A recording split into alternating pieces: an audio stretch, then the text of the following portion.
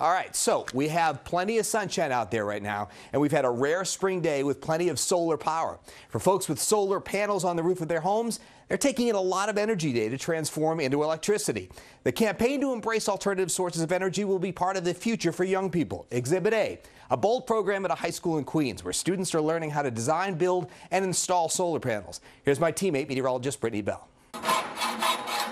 It's so much fun connecting all the switches, all the lights, and then finally energizing it and seeing all your hard work come together and actually properly function. It's the best part of this class.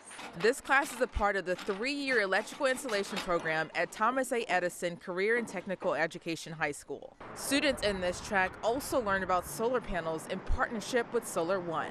Solar One is a non-for-profit, and they provide us with training and they provide us with equipment and materials.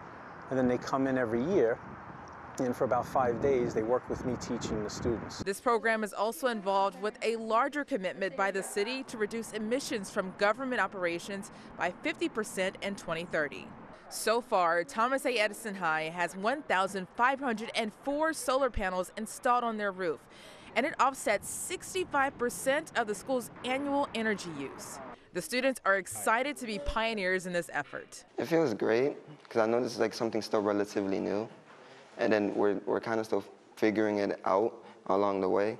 The hands-on experience is especially rewarding for those that are underrepresented in this field. There's not many girls in this class, so being like the one of like few girls in this class makes me feel kind of empowered, knowing that there's not many of us here, and I'm learning things that not a lot of women know how to do. Some of the lessons were tough at first, but the hard work pays off.